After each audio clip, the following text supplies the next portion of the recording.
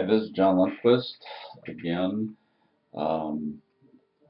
This is from Paladin Academy. This is lesson 2-2, intermediate algebra, subtracting fractions. And today we're just instead of adding fractions, we're going to subtract fractions.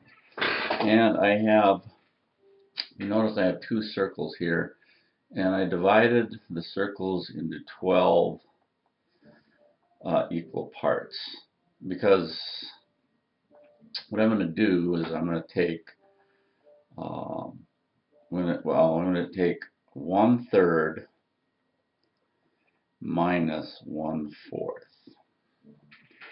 and see what I get. Well, remember 1/3. If I take a third, this would be this one, and this one, and that one.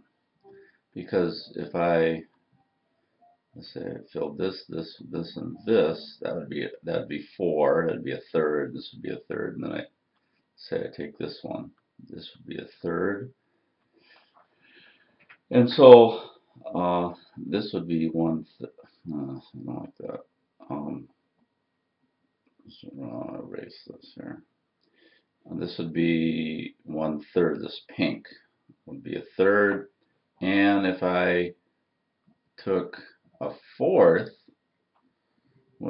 fourth would be like this one, and that one. That would be a fourth because this would be a fourth, and this would be a fourth here, and maybe this one, and this is a fourth.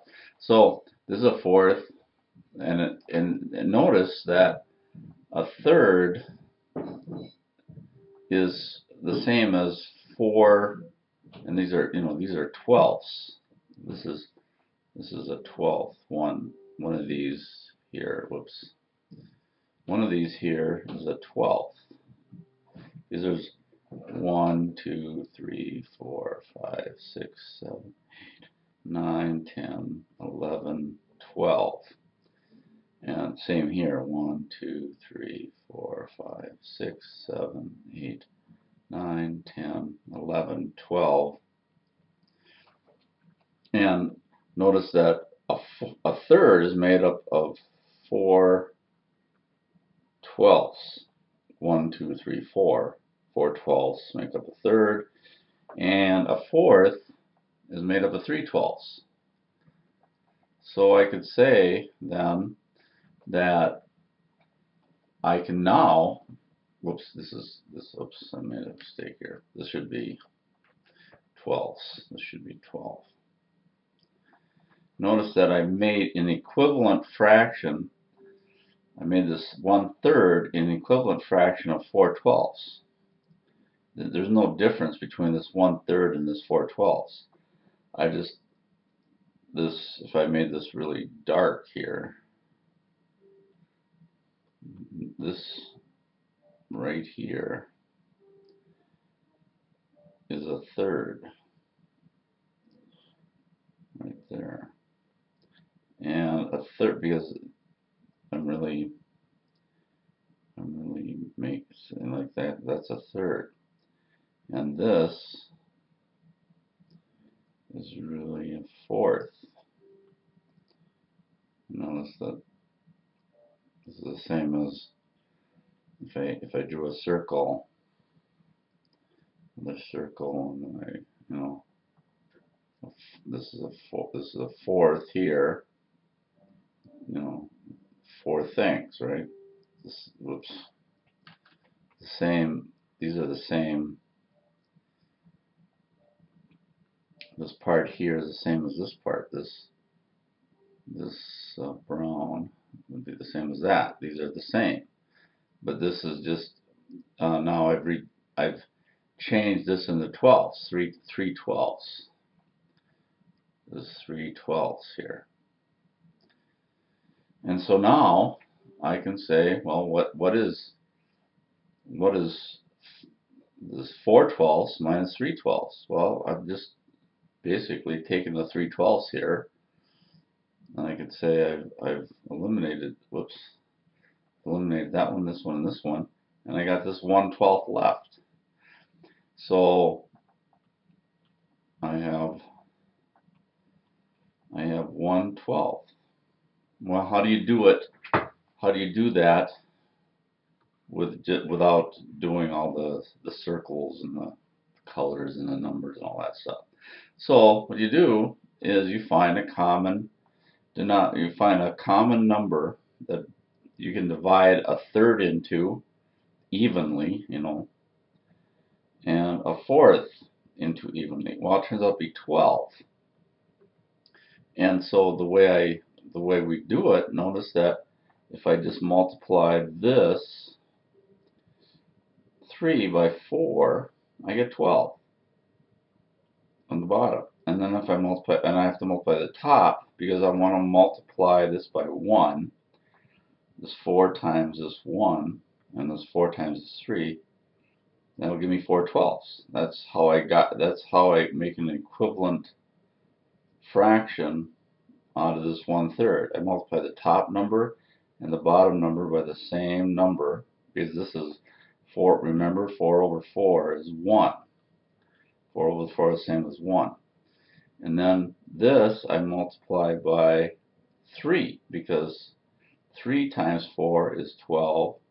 And I have to multiply the top number because I don't want to change this. I want to multiply by 1. I want to multiply this guy by 1. 3 over 3 is 1. 3 times 1 is 3. 3 times 4 is 12. So now that I have 4/12 minus 3/12, I can now just I can also add this as a negative. 3 plus or minus 1. I mean minus 4 plus or minus 3 is 1. And I get 12. So let's just do another problem to end it here. And I'll just, without all the circles and all that stuff. So let's just say I have, I don't know. Let's say I have, let's just make it, let's say 10/12 minus 1/3. Well, notice that I can make the 3 into a 12. This 3, if I multiply it by 4, I can make that a 12. So I don't need to change this 12 into anything else. I don't need to, I have a common number underneath that works by just multiplying this 4 times this 3. I don't need to find some number. I don't need to make this 12 a different number, because if I know that 12 is a multiple of 3. Since 12 is a multiple of 3, 12 is a good number to use on the bottom, a good common denominator. So all I have to do then is multiply this by 4, and the top by 4 and the bottom by 4.